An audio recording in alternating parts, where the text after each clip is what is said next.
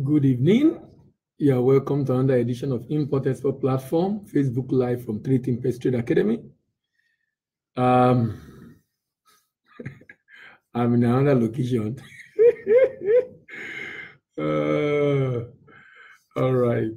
I'm not in the office today. Sorry, I missed the morning session because I was in transit, actually. I went for a program organized by UK-Aid to reach out to the people in the southeast of Nigeria, and it was interesting seeing the southeasterner of Nigeria, the great work they are doing in this part of the world.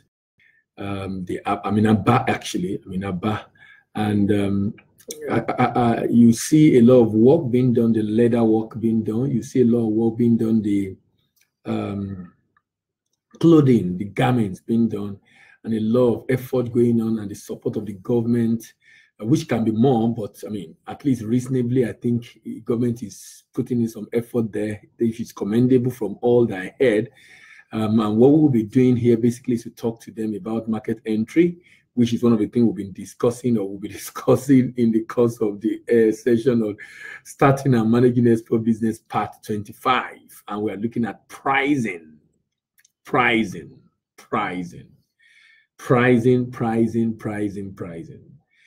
It's interesting to note that pricing is an extremely critical part of any business. Now, it's so interesting and so important that it could be the reason why some people will not do the business or why they will do the business. It's so important also to note how vital this pricing is. Because the goal of a business is to be profitable, even though the purpose of a business is to create value. And I've often emphasized severally the fact that you should not allow the purpose to be pushed to the background and focus on the goal. And that if the purpose is really achieved, the goal will be inevitable. If you are creating value, the goal, which is to make profit, will be inevitable, as long as you're creating value. As long as people around, your customer can see that you're creating value, I can assure you the goal is inevitable. The goal is inevitable. The goal is inevitable. The goal is inevitable. Pricing has been said to be undoubtedly one of the very important factors to determine international trade. And I often say that if I get 10 calls in a day on inquiry on export, 50%, at least 50 to 60% will be on getting buyer. About 20 to 30% will be on pricing, and others, the remaining 20 to 30%. The remaining 20 to 30%. Now, why is that so? That is so because pricing is the next in line after the buyer has appeared, after the buyer is known. What will determine if you go ahead is pricing. But I'm of the opinion that if you are doing FMCG, don't put pricing ahead. In export, you need to find other means, other reason for the business. People have different objectives. Don't let your primary objective only be pricing. I'm not discounting the need for pricing, profit rather. So what I'm trying to say is that, let me give an example. When we started exporting to the UK, pap, the first shipment we made was at the price, I think about £2. The buyer dropped their prices. The competitor dropped their prices. Second shipment we made, we had to drop to £1.70. What am I trying to say? We drop our price or prices because the competitor dropped their prices, and we want to ensure we enter the market. That dropping of price was not profitable for us, but we had an idea. The idea is, can we enter this market first of all? And our objective, as a business, our objective goes beyond profit. Our objective is to show people that this thing works, the market exists, you can access this market. So we have other objectives. Like I said, you should be looking for other objectives. If the only objective, the sole objective of your business is just to make profit, you might have issue along the line. There must be other ideology driving that business much more than making profit.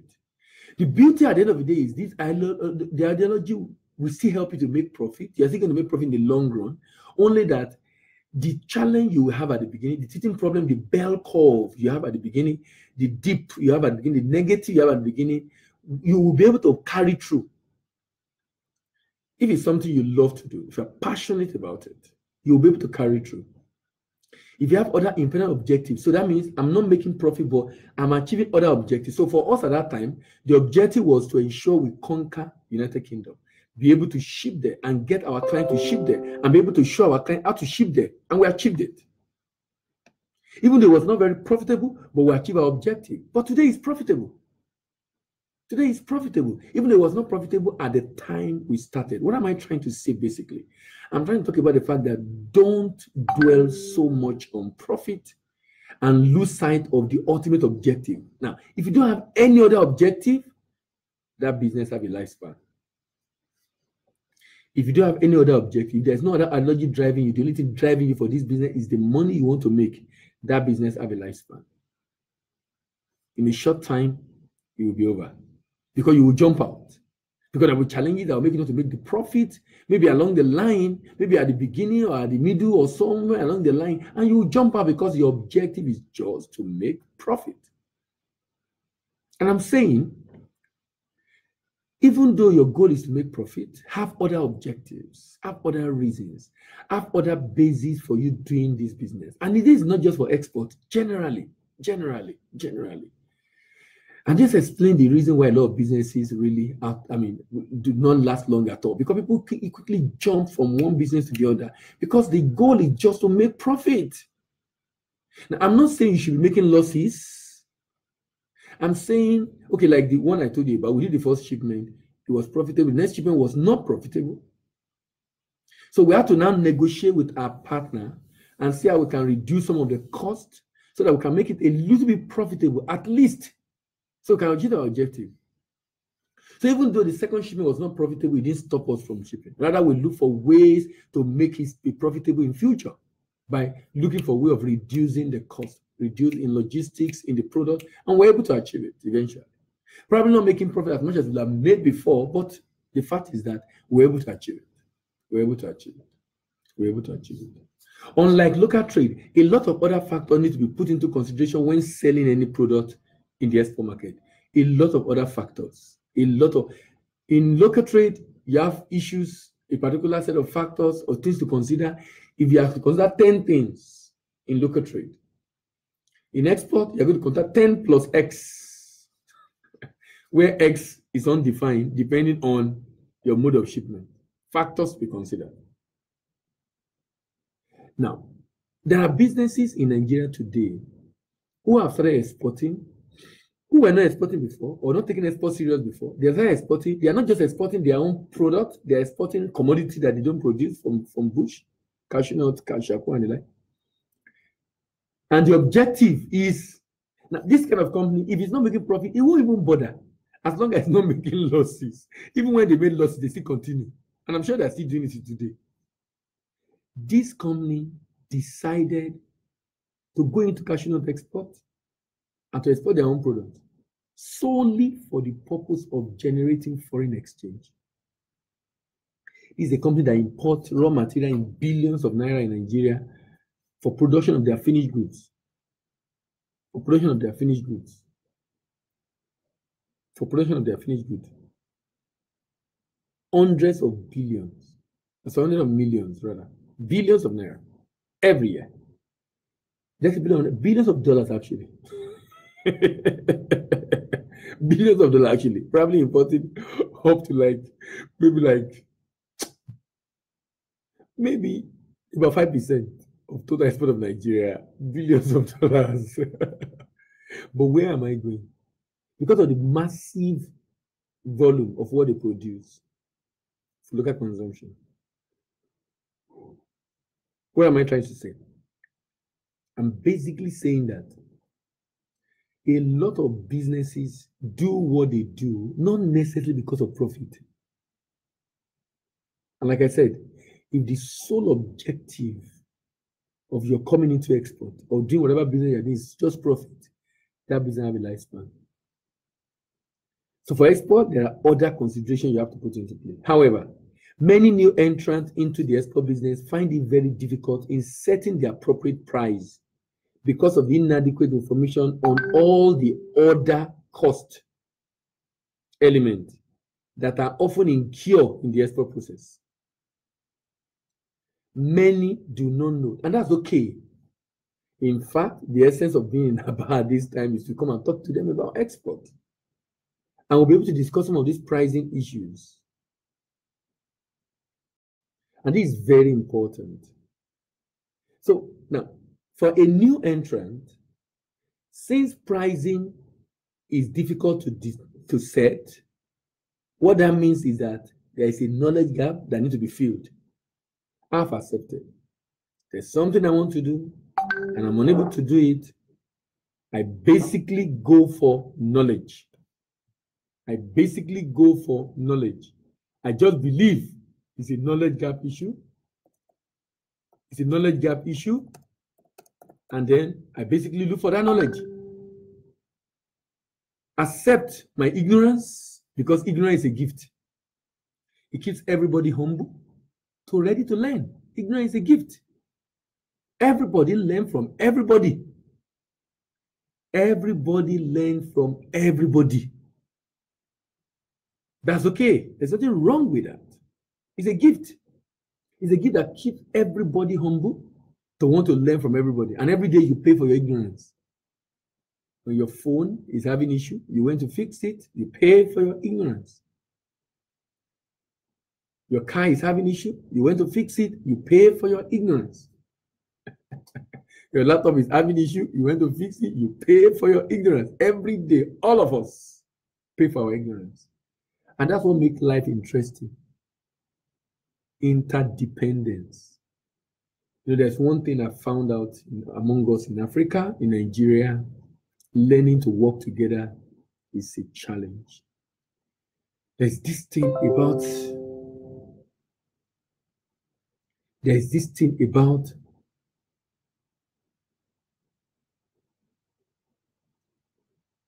individualism at the expense of collectivism. For the Asians, they've mastered it. And because they've mastered it, it has helped them to grow. So they will even price us out. A product they are selling to us, they got in our country, they will price us out. They are the major seller of our products. They will price us out. Why? They are able to do that solely because they have been able to do things together. If we don't learn to do things together, it becomes very difficult for us to make it, especially for SMEs.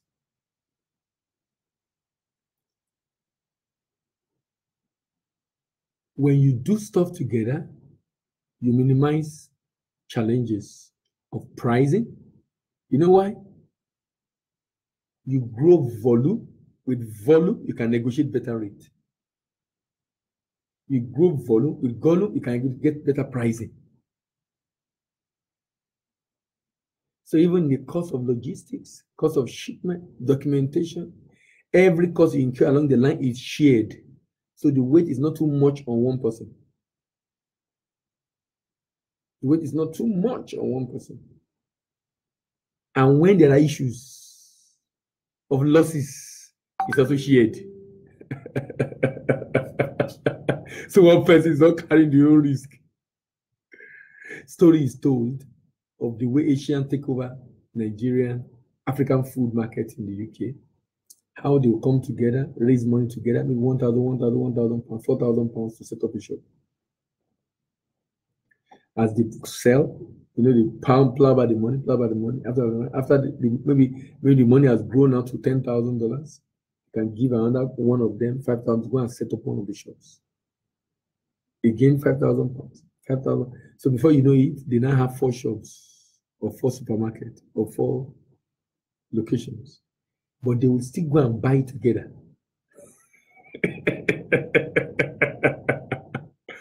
And then it's evident. So they're holding the market. They are holding. So there's this togetherness among them. And even the Jews also. But for Africans, we just want to be on our own. Coming back to pricing. Pricing becomes a lot easier when we are together in terms of cost of the good you want to ship. But basically, like I said, for you to know how to price, you need to learn it. Because to price, you need to have a critical understanding of all the cost elements involved in your transaction. It's either you learn it by accident, by learning along the way and make mistakes, or you go for knowledge. The whole idea of knowledge is what someone else probably learned making mistakes, what someone else already researched, spending days, months, weeks, and years to do. You are learning it in few hours or few days.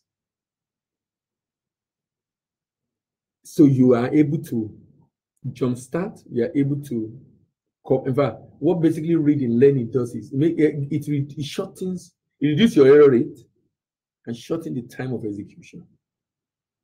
So I would recommend you learn. We have a diploma program in export business management that can help you to learn. We have a diploma going in export trade finance that can help you to learn. We have a lot of books, DVDs, all on trade that will help you to learn. So you can learn. I will try to talk about it now. Some people will say, Daily, we don't have money to come and attend your training. Your training is expensive. Okay. 3D Invest, by virtue of its CSR, is doing training free of charge every day on Facebook for everyone that care to learn. Every day we are on Facebook. And what are we doing? We are basically talking to people about the same thing people come to pay for. We are on part 25. If you tell you we're on part 25, that means we've done 24 episodes already. That is massive. That is massive. That will only have been done because of our genuine interest in growing this sector in Nigeria. And we have singleness of purpose on this. We are very serious on this. Anybody that has been following us know that in terms of this, we are not joking at all. We're extremely serious on contributing our own quota to the growth and advancement of trade in Nigeria. We are very, very keen on contributing our own quota to the growth and advancement of trade in Nigeria. And we know for a fact that for trade to grow in Nigeria, people must learn. And since many people have refused to go and do the learning and complaining that it's expensive, 3D Invest have graciously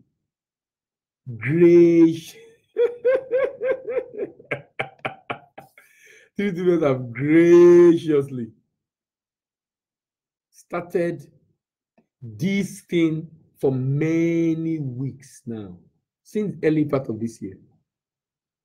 We now have hundreds of videos online, done free of charge for people to be able to learn how to go about exporting Nigeria.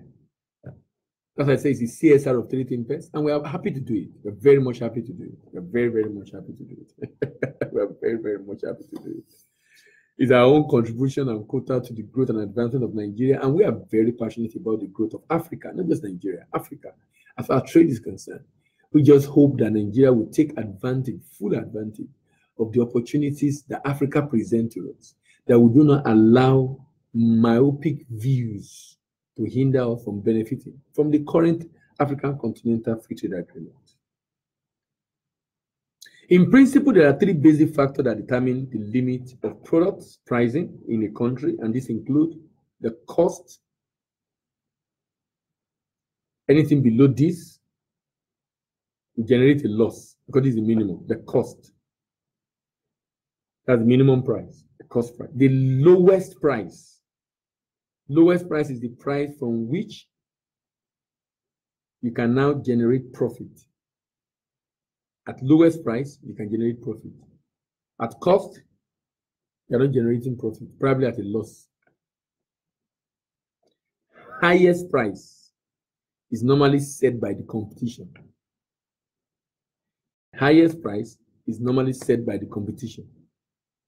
How far, if your product is very good, very great, everybody wants it, how far you will go in the market in terms of your pricing will be determined by what your competitors are offering. I told you, our pricing was at par. No, it was not even at par. It was actually higher than the competitor. I'm talking about the pap we shipped to the UK. Now, we didn't make our own to be at par because our packaging was far, far, far better than theirs. And we also believe our quality was better. So our pricing was better. But they dropped their price. We dropped our price. We didn't drop to our level. We didn't drop to their level. We just also come down close to them. Maybe about 1.2 or 0.3 pound difference. So competition sets your price. And please, I've said this on this program when we started early in the year, that competitor for you as a fast-moving consumer goods seller is not just person selling your type of product. Person selling any product that someone can buy instead of buying yours, even though it's not in the same category. For example, I'm selling snack. Okay, I'm exporting pap. Pap and tea and coffee. Competing. Some people will drink pap to be able to increase internal heat. So also coffee. So also tea. So also coffee. So also tea. So I'm competing with people with pap and tea. I'm competing with people with pap and tea. I am competing with people with pap and tea. And I recognize that already. I don't deceive myself. I recognize that already. Beyond the people selling pap. So if you are selling snack, maybe you are selling plantain chips. You are competing with people selling chin-chin. You are competing with people selling maybe granite or peanut. As long as they are buying it for the sake of just snack, you are competitors. Not necessarily selling the same product. Whatever you want to call them, direct or indirect competitors, but the disposable income or the purchasing power that a potential buyer will have used to buy yours, to derive the same satisfaction, to derive the same goal, they will buy another one.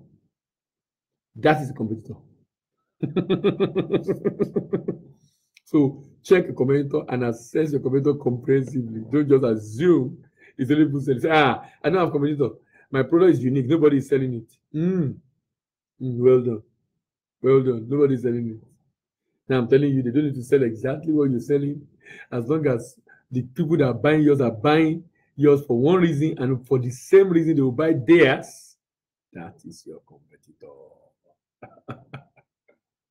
That is your competitor. Companies often have pricing policy based on certain goals. You know, I've been saying this. You need to have a goal. I mean, define your goal. Why are you doing what you are doing? It's very important you have a goal. It's very important you have a goal. It's extremely, extremely important you have a goal. What is driving what you are doing? What is driving what you are doing? It's very important you have a goal. Beyond profit. Beyond profit. Beyond profit. Beyond profit. Now, for some people, a profit on investment made is the goal for export. For some, a winning position in the market is just good enough. For some, coping with the competition is just good enough. For some, stabilizing pricing and margin. It's also important to note that price is a variable of three major factors. Three major factors drive prices. Number one, the cost of the goods. Number two, the demand for the goods. Number 3, the competition on the goods. The cost, the demand, the competition. The cost, the demand, competition. The cost, the demand, the competition. So ask yourself as you are pricing, what is the cost of this product? Number 1, is the product, does it have a demand? What's the value of the market? Who are those buying? Why are they buying? What are they using it for? What's the volume being procured? The demand. When you check the value of export, to give you an idea what the demand is, and then what are the competitors saying? Remember, competitors are not just the same people selling similar products. Competitor beyond people selling similar products, competitors are people selling other products that a prospective customer will purchase to derive the same objective or goal as your product.